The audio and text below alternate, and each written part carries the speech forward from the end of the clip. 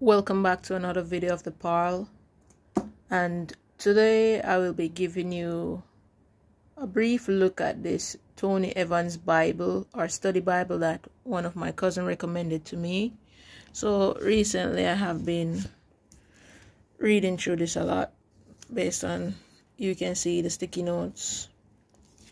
So in this book you can see the things that are featured right here, like the elegant design, study notes crafted from Tony Evans' sermons and writings, 40 inspirational articles, 50 lessons on kingdom living, 60 questions and answers, which the questions and answers in the book is rather delightful to me. And it's like when I read the question and answers, I actually ask myself, and some of the things I said I really don't know. And then he gives you some insightful answers as well. Then 40 hope words, and the hope words throughout the book is very good as well. Well, the ones I've read so far, because I'm not finished. And more than 120 personal application questions. And I have never used the digital links to any of his sermons or devotionals, but if you ever get this Bible, you can do so on your own. And it says the page edge cross reference system. I don't know, I've never used that. Black letter text, never used that. Presentation page, never used that. Introductory front matter, never used that. Special back matter section with key definition, theological and doctrinal charts, another study helps, concordance, Bible reading plans, and full color maps. So basically, I have not done anything from the digital down to the full color maps. And my Bible reading plan, I just go based on what I feel or something that I might see. So, like, for me, I started out with Psalms because I like poems. So I started out with Psalms, and I did Proverbs after.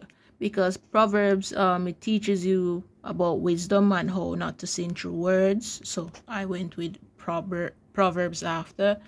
Then I followed it up with James, because everybody needs to learn how to control their tongue. So my point of reading James was to learn how to control my tongue and not to speak things hastily and not to try to judge people, but just to know how to speak with reservation and when needed.